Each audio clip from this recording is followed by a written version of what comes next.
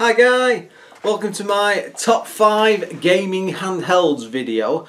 Now again, this is another one which is all down to personal choice. This is what stands out in my mind and what's my favourite and so on. This is a very tough one to do because there hasn't really been a lot of handhelds over the years, big ones in that sense, but these are the ones that really stand out to me, which I've really got along with over the years. So we're going from my not least favourite, but number 5 would be the very odd one, but the Neo Geo Pocket Color. Now I remember seeing this back in the day in game.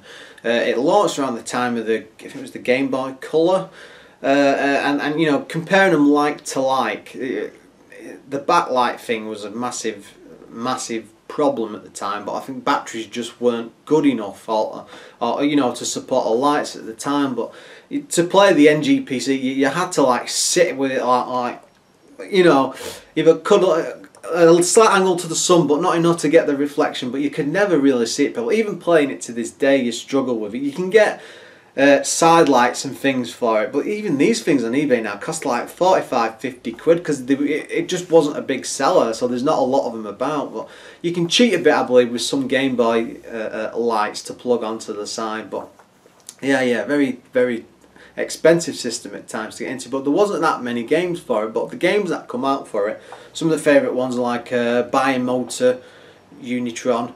I can't remember. Sorry, that was like a Pokemon style one with robots collecting. Very odd. Loads of RPGs.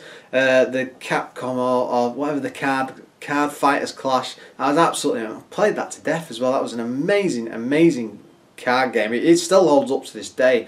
I mean, I always play it now on emulation just because I've tried going back a few times. I've always had this thing I want to get a collection of them because there's not that many games for it, and there's only a few mega expensive ones. But the problem is just actually playing on the actual system. I know you can get them, you can mod them to some degree to get a light put in, but I've not got the skill to do that. I'd have to pay someone to do it, and it's very hit and miss where you can find someone to do it, and then it always costs a fortune. So I've never had the opportunity. So I always tend to play it on something like the JXD because, you know, a full lit up screen looks amazing. But the games where it's at, absolutely awesome. And I can remember it at game at the time.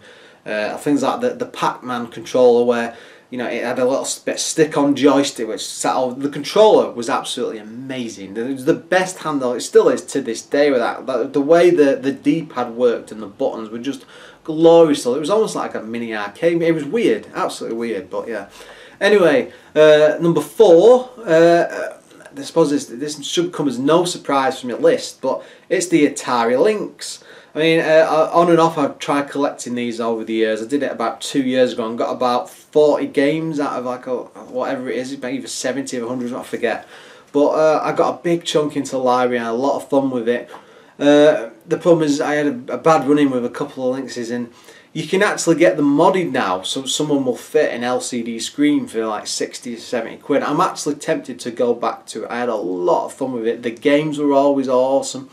I think you can get flashcards for it, I'm not sure, but again, it's one of them ones where I don't mind getting the games for it. They look awesome on the shelf. They're not too expensive, but a really good console. Never had one back in the day. I know somebody who did. It cost an arm and a leg even back then.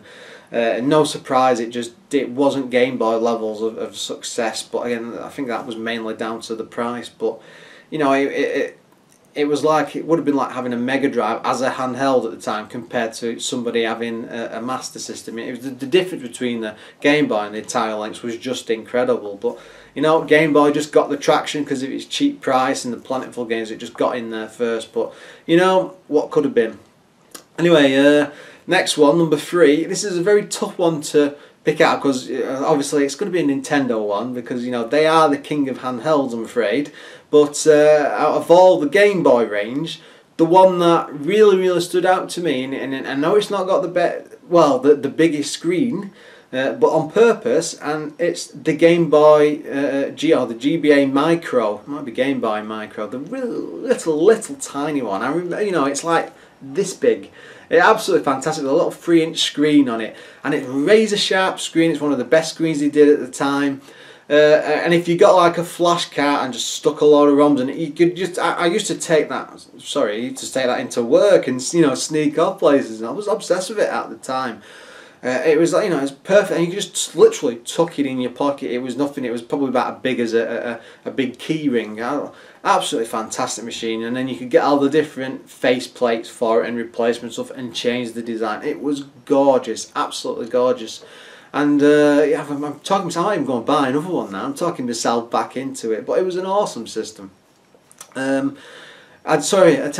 never got one back in the day. I only got one a few years later, and again, out of all the Game Boys, I had the most fun with it. It was my favourite one. Anyway, on to number 2. This is going to sound like an odd one, but it's the PlayStation Vita. I know it's dead today. Sony's pretty much given up the ghost on the first party stuff, and there's not that much third party. But with the fact it's got access to the PlayStation Network store, whatever, with the back catalogue of PS1 games and all the PSP games and stuff, you can build a massive library very easily, and they're all good classic games. And some of the recent ones, like Persona 4 on it, I mean, I must have lost about 250 hours of my life playing that. And I can only play that really, but I can't never take something like that to work, but I can only really play it for a couple of hours or two before I went to bed. It's not something I play at any other time, and God, the amount of time I played on that, just that one game. But all the other games, I think, the RC, Motor Storm, stuff like that, absolutely fantastic system. And I was able to play some of the Final Fantasies on it when they came out as backloads. Because I'm not sure, I think it emulates the PS1 games. Absolutely fantastic system. Never, the screen. They redid a newer one to cheapen the cost, but they changed the quality of the screen, and it's not very good. So if you want one, go for the original. But yeah, absolutely gorgeous system. Such a joy to use. I would always worry that Sony might pull the plug one day, and you won't be able to get back to the store. But my advice to you there is just to load everything onto memory cards, even if you've got a spare one stashed away somewhere, because most of the games are only like a couple of gig, and you can get like a 32 and 64 gig card. Sadly, Sony control the market for that and screw people on the price of them. They're really expensive. I still don't think you can get third party ones because of the technology they use, which is, so you're stuck paying daft prices. But that's up to you guys. Anyway, finally, number 1 should come with no surprise really, because I've done a full review on the system before. But it has to be the JXD S7800B. Now, this really is one of my all-time favourite game systems, and yes, I know it's an Android system and you can't put original games on it or anything like that, but you can go on the store and the internet and stuff. It's a tablet with decent analog sticks on it, D-pad and all the buttons, and L and R buttons on top. You can play PlayStation stuff on it, Dreamcast, even some GameCube, I believe, and you can emulate everything on it.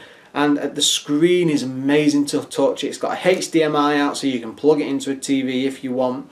I mean, I've still got one knocking around. I love it to death. I'd take it everywhere with me. There's nothing like if you're playing an RPG, is playing it on that, because you put it in sleep mode, it literally saves it. Or you turn it off, the instant save with everything. It's not like some of the older systems where if you don't save, you bug it, or if you put it in sleep mode, it's only until the battery runs out. That's just technology moving on.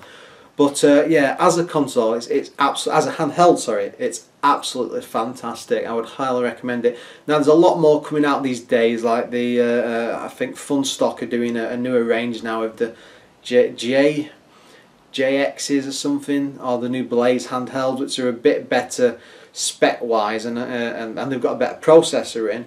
But again, for the ease of use for the JXD, and the fact that you can get hacked firmware for it now, so it runs even faster, you've got nothing to hold back on. One of the best things I did on it and recently was playing through Shenmue on it. I think just the thought. I mean, just imagine that.